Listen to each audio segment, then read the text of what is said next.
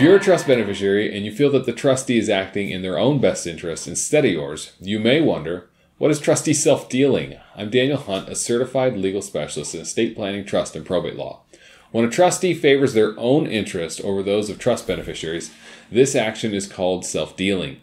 If you're a trust beneficiary who suspects self-dealing by the trustee, you should understand what trustee self-dealing is and how to identify and handle it. First, what is trustee self-dealing? A trustee has a fiduciary duty to act in the best interest of the trust beneficiaries. Under the California Probate Code, Section 16004, the trustee has a duty not to use or deal with trust property for the trustee's own profit or for any other purpose unconnected with the trust, nor to take part in any transaction in which the trustee has an interest adverse to the beneficiary. Self-dealing is a form of breach of fiduciary duty that occurs when a trustee benefits from an action to the detriment of the trust beneficiaries. If the trustee is also a trust beneficiary, then self-dealing occurs when they benefit more from an action than the other beneficiaries. Self-dealing often involves the sale or purchase of trust assets. Here are some common examples of trustee self-dealing. A trustee making gifts or loans to themselves from the trust. A trustee buying a trust asset for an unusually low price. A trustee selling a trust asset to the trust for an unusually high price that belonged to them. A trustee diverting trust funds to personal accounts. A trustee making high-risk investments to benefit themselves and not other beneficiaries.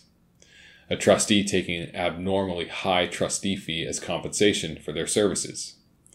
A trustee receiving kickbacks or indirect income from their actions. How can a beneficiary know when self-dealing has occurred? All acting trustees have a duty to account for their actions annually to the trust beneficiaries. If you suspect that self-dealing may be occurring, beneficiaries can carefully review the annual accounting and look for any of the type of actions listed above. If you observe suspicious activity in the annual accounting, or if key information is missing, that may be a red flag worth investigating further. If you are a beneficiary and you suspect the trustee of self-dealing, you'll want to find the best trust litigation attorney possible to protect your inheritance. Usually, a trust litigation attorney will start with a letter to the trustee's attorney demanding more information. Then they can guide you through the next logical steps, from mediation up to a full-blown court trial. An experienced trust litigation attorney can help you seek to replace the trustee if desired and recover monetary losses incurred due to the trustee's self-dealing. If you have any questions regarding trustee self-dealing, feel free to contact our office. Thanks. We hope you found this video helpful, and if you'd like more information on estate planning or our law firm, you can check us out on Facebook, Twitter, or our website that are listed below. If you'd like to contact us, you can do so at 916-488-9788 or at our email info@dhtrustlaw.com. Thanks.